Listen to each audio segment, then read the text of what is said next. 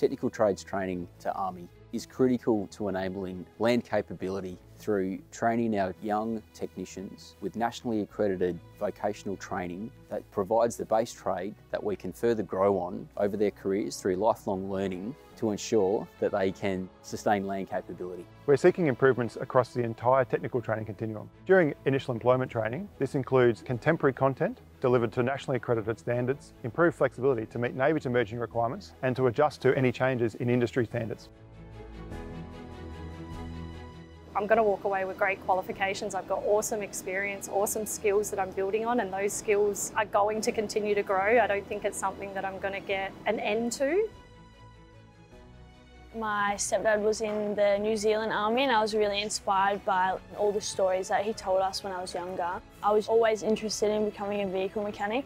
When I found out that you could become a vehicle mechanic in the Army, I was blown away. My father served and I have other family members serving. My next posting is in WA on the FFHs. I'm excited to get back because family's there and I'm really excited to get to see. I joined the Army because I wanted a different lifestyle to what civilian apprentices are offered. When I'm a qualified electrician, I'm hoping that I get to do some deployments overseas. I'm hoping to achieve the ability to work on military-specific equipment that would not be available to civilian tradesmen. The career and lifestyle opportunities Defence presents, as well as the world-class training they offer, really appealed to me as a technical-minded person myself.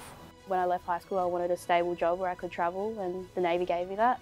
I've always liked fixing things and doing hands-on jobs, so I thought marine technician electrical trade would be the best one for me. I definitely want to be able to do a rim pack in my time in the Navy. I like the team aspect of it, so you're sort of like working with your mates and you're training with your mates, you're doing PT with your mates and sort of like being like a footy team. I just wanted to do something different that no one was doing in my area. I could always fall back on a technical trade. I can move anywhere, go anywhere, and still be able to apply my skills. The welding is my absolute favourite thing to do. I started doing it since 16 years old and just fell in love with it. I've learnt a lot of things that I reckon are going to very much help me in my career.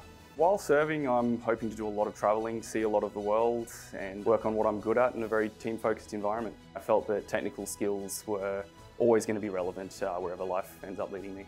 Gives me a Australia-wide recognised trade. I'll be posted to a unit, hopefully infantry or light cavalry. I'm hoping to be able to climb the ranks and commission as an officer and potentially take command of a ship.